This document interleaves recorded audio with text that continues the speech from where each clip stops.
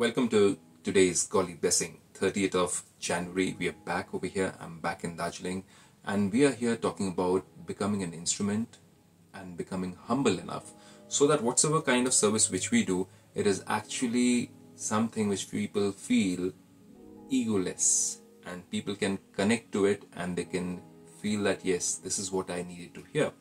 So that's where God is saying that there's a method of doing service, and you have to check whether that humility or whether that sense of being an instrument is there or not.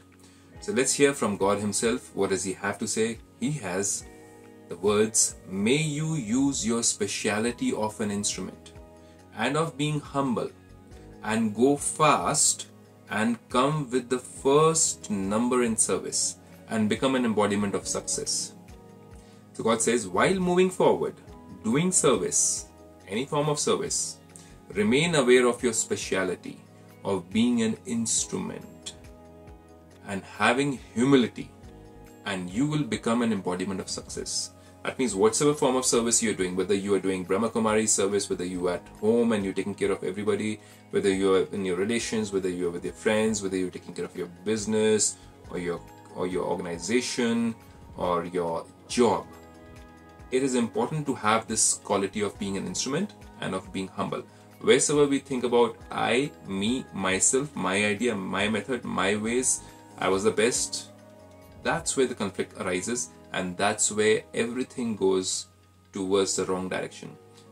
Especially, people have bad feelings towards you, and people then have low expectations. They will not come up to you for any kind of work in the future, or they'll abstain. They look to somebody else because they want somebody who's humble enough to understand their ideas. So God then says, just as you are clever in running around doing in service, in the same way, become clever with these two specialities. When you do this, you will go fast and come first in service. Now, if somebody has got any kind of ego, obviously there'll be resistance in doing service. Now, that service, instead of you having it done in a very simple and very easy manner, very normal, very subtle manner, you'll find that many people can go against you, your ideas, and it becomes difficult to take that form of service ahead or even to finish that task. So that's where God says, use the quality of being an instrument and use the quality of humility, and that's where you can actually take the choice of stepping back and letting others go ahead. But if we have the greed or the hunger of name, fame, and wanting our name ahead, and letting our boss know or letting our family members know that it was me and because of me it's done, and that's where the problem arises. And people generally don't like to listen to anybody who's bragging and boasting about themselves, right?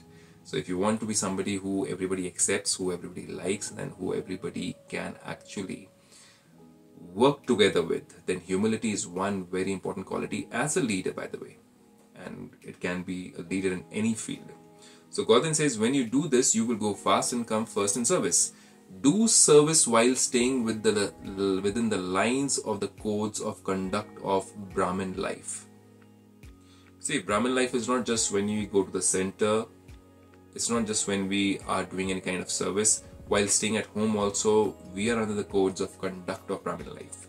And by considering yourself to be a spiritual server, that more than helping anybody out financially, physically, mentally, emotionally, we are first a Brahmin and a spiritual being, and we are going to think on the basis of spirituality. That am I using humility, patience, tolerance, kindness, generosity in getting that service done, or am I using the negative traits which will bring me difficulty and also will bring about some form of resistance, smaller or bigger.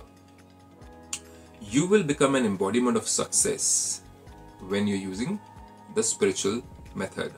You will not have to work hard. Now that is the secret.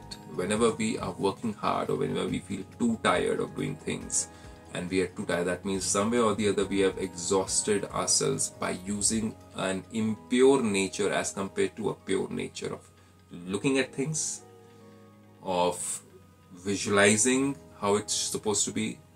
If you're trying to change people a lot,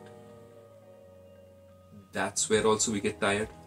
if you're trying to change people's ideas, trying to make them work towards us, or if we are doing groupism, that means two people giving different ideas and there's a conflict between them and you groupism, and we are complaining about how they are bad or they don't understand, and those people are talking ill about you, and that's where we drain ourselves out. And that is what God says, don't do it. That is not humility. That is not about being an instrument. And that's where majority of the organizations and many of the tasks, they fail. So this is what we learn in Brahmakumaris in a simple manner. You too can come ahead and learn this beautiful knowledge and make sure that you have that quality of humility as a leader. Omshanti.